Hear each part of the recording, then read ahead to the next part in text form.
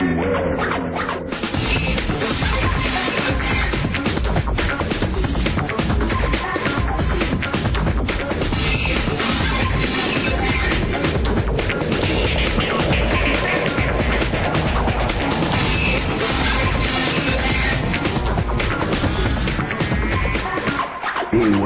coward. So, if you've been watching my series of bootleg Sega Megadrive games, then you've probably seen our look at VR Fighter vs Taken 2, and you were probably wondering where at least one half of this game was half-hinged from. So, ladies and gentlemen, here is Virtua Fighter 2 for the Sega Megadrive. Yep, for some reason, late in the Megadrive's lifespan in 1996 to 97, Sega decided to bring us a 2D version of their very popular fighting game franchise from the arcade on the Sega Saturn. At the time, more people in 1996 probably had a Mega Drive than a Saturn anyway, and certainly more people had a Mega Drive than that rancid black mushroom, the 32X. And if that thing can get its own Virtua Fighter game, then why the hell can't the Mega Drive as well, right? Naturally, this is a sprite-based 2D version of the popular fighting game, as there aren't any polygons to be found here, matey. Which is just as well, because I personally thought that virtual racing on the Mega Drive was a right old mess.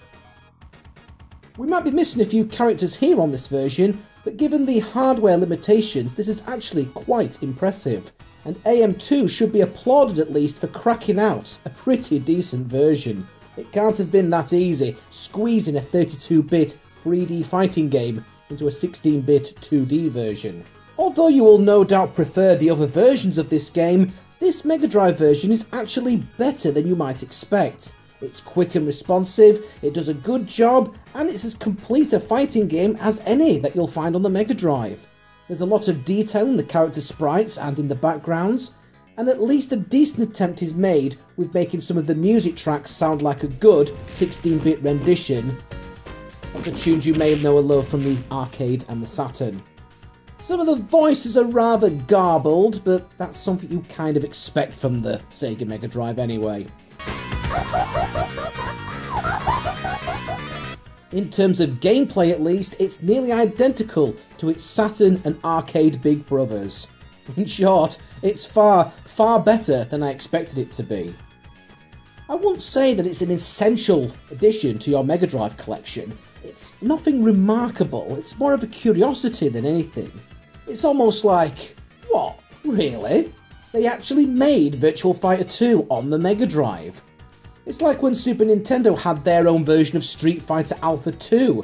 It was a severely scaled down version of the game that you'd likely played already on a much more powerful games console, but the curiosity was there that it was even ported over to a 16-bit machine in its twilight years in the first place. For some reason, this game isn't included in the Ultimate Mega Drive collection for the Xbox 360 and PlayStation 3.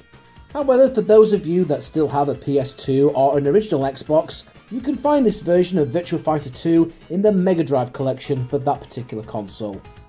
I also believe you can find it on Steam, and it's also on countless versions of those portable Mega Drive plug-and-play things as well. If you've got this game already on one of its more meatier 3D incarnations, then you don't really need to go out of your way to get this one as well.